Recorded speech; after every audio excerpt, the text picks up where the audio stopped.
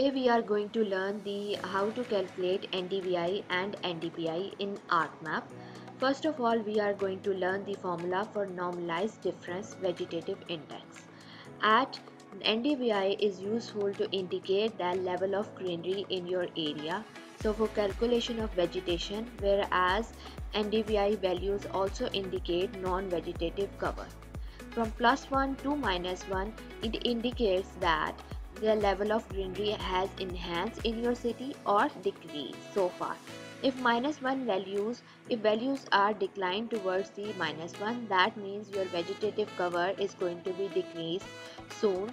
And if it is higher values, that means it is in positive and more than the 0.5, that means your area is approximately is in green area.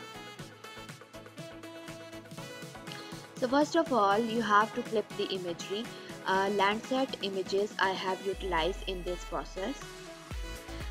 For the calculation of the NDVI, Raster Calculator, band 4 and band 3 will be utilized out. Float, band 4 minus band 3 divided by float, band 4 plus band 3. Run the process. And as you see, the higher value indicates that it is less than 0.5. That means your vegetative index is very low in your area.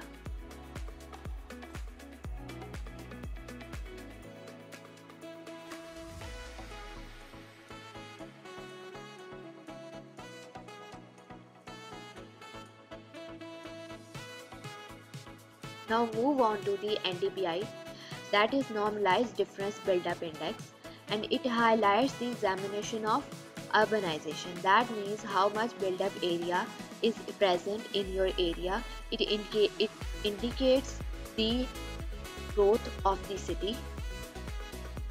So for the calculation of NDBI, the formula is float band 5 minus band 4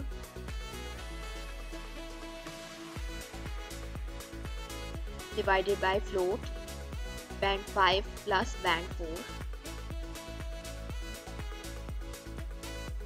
For both the formulas, we are utilizing out the Landsat Images.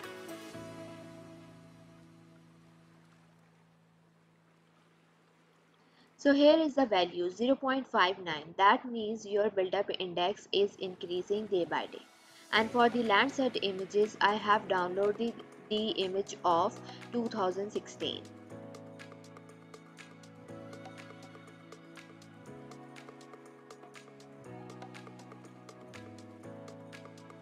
Both the processes are helpful in indicating that how your land surface temperature is increasing, how urbanization is increasing, how vegetative index is decreasing.